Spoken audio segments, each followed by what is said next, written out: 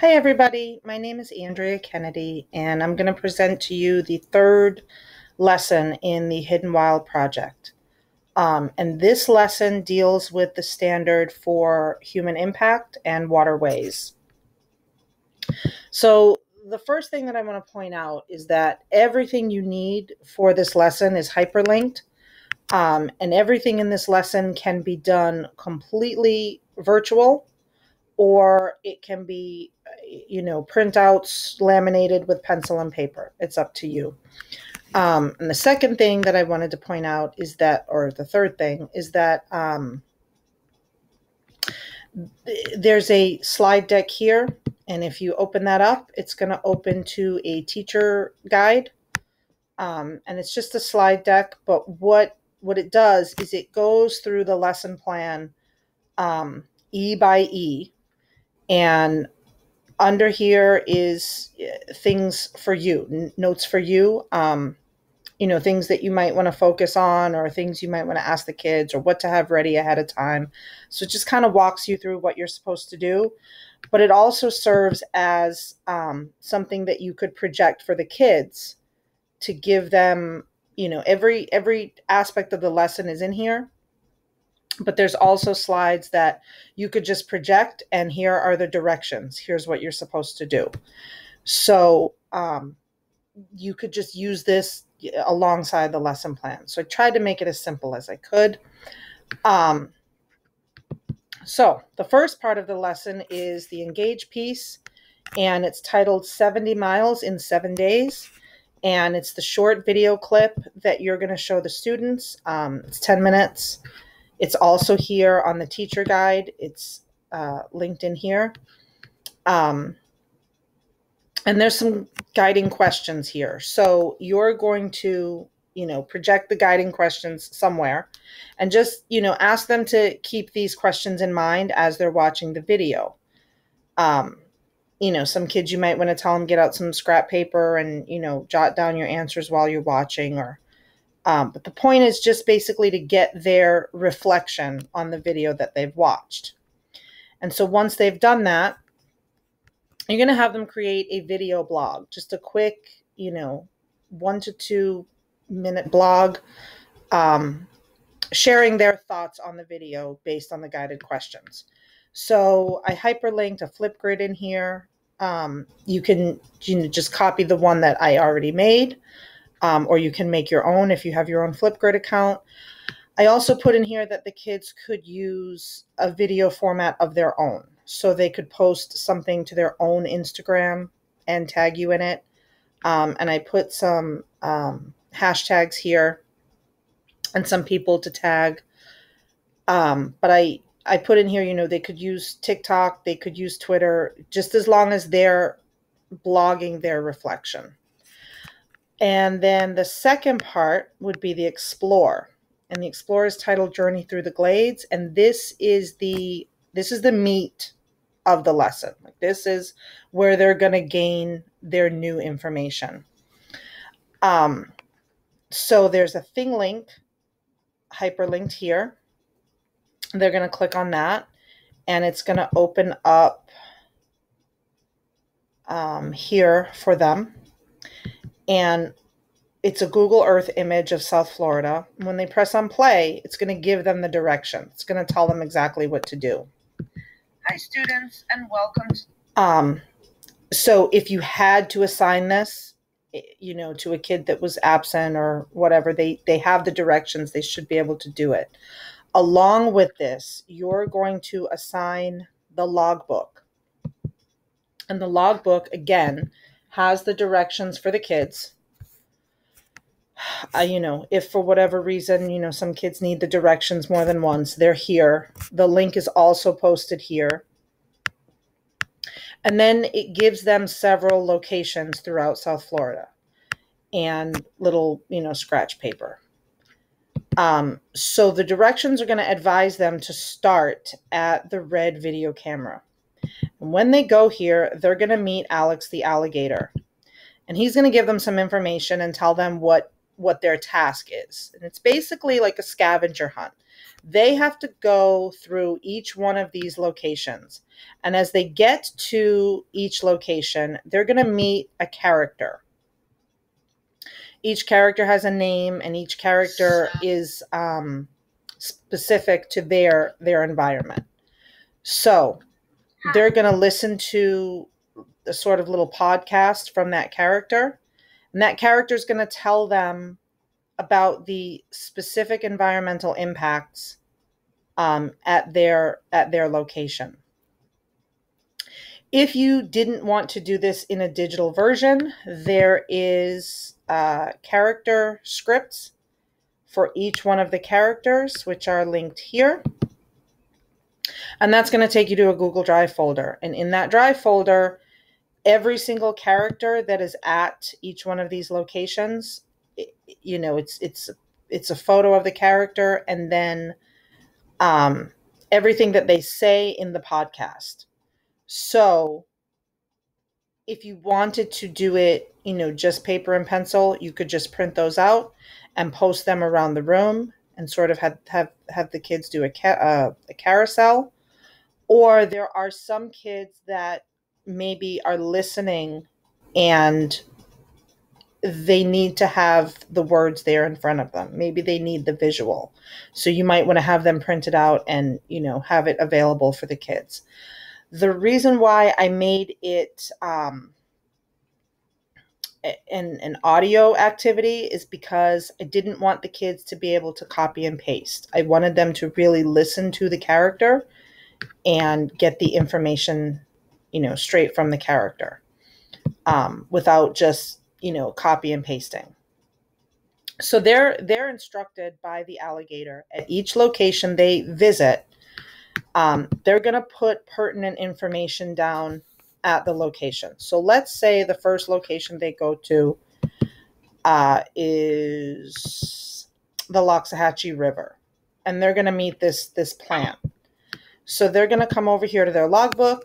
They're going to find Loxahatchee River. They're going to put who they met and what they learned at that site. The order that they visit the different sites in doesn't matter, as long as they get to each site. And each site they go to is going to direct them to several other sites. So they have a choice of where they go. And if you're doing this as a physical activity, you shouldn't have a whole bunch of kids grouped up in one location.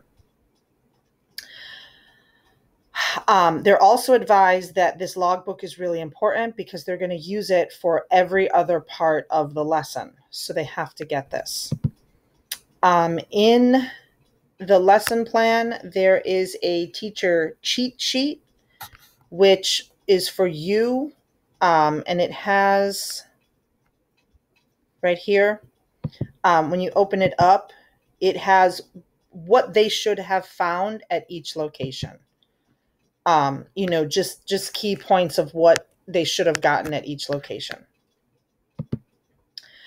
And so the logbook is the product that they need at the end of this assignment. Then the next part is the explain, and this is a persuasive letter to save our glades.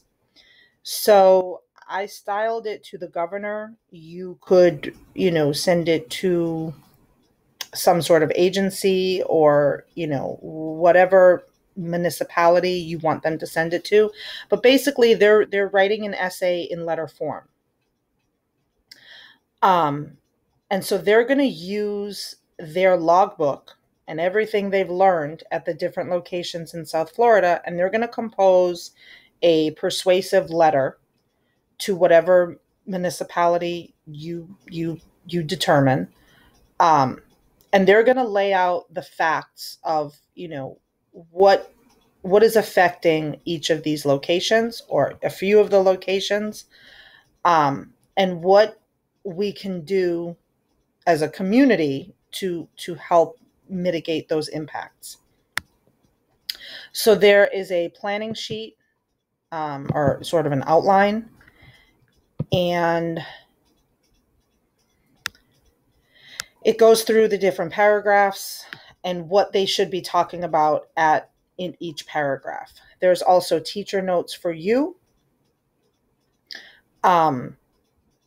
things that you might want to tell the kids to focus on, but it's basically an outline sheet. So this is probably going to take you 2 days, because the first day they're going to be, taking the information from the logbook and putting it into their planning sheet. Second class is when they're going to take that outline and turn it into a letter.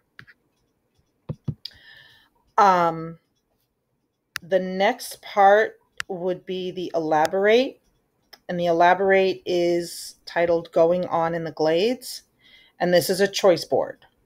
So basically, they're just taking the knowledge that they've learned and they are putting it back to you or to someone via their choice. So when you click on that, it's going to open it up and it's going to give you different learning styles and what might be interesting to them. So they're basically just going to create some product to inform you of the information that they've gathered in their journey through South Florida at the different locations. Some of these are going to require more assistance than others. For example, there's the intrapersonal, which has them interviewing people from different agencies, gaining insight on the issues affecting the Everglades. For example, if you talk to South Florida Water Management, if you talk to somebody from there, they're going to have very different ideas versus talking to somebody from Florida Fish and Wildlife. So, it would be important for the kids to see all sides of the issues. But that particular thing is going to require some assistance from you, because you're going to have to put them in touch with these agencies. And so this is sort of meant to be like a long-term ongoing thing, because you really want them to put a lot of effort into it. And there are some modifications here for time purposes or for, specific IEPs or 504s, just to sort of condense that information, especially, for time constraints to make the lesson go faster. The next part is the evaluate, and this is a nature guide to the Glades. So this is really, this one is, they have more decision making over how they're going to do this. So basically they're just creating a 1-page visual guide, assuming that someone is coming to Florida who has no idea about the Everglades. Maybe they're coming from another country and they have no idea about the ecosystems that we have in South Florida. And so they're sort of creating like a travel document. But I said that this could be a 1-pager, like a on paper that they do. You could assign them, 2 to 4 to a group, and they could make a giant poster. They could make a digital web page. This is really up to you and up to them how they want to do that. But the goal is for them to create a travel guide to let people know about all of the diverse habitats that we have here in South Florida.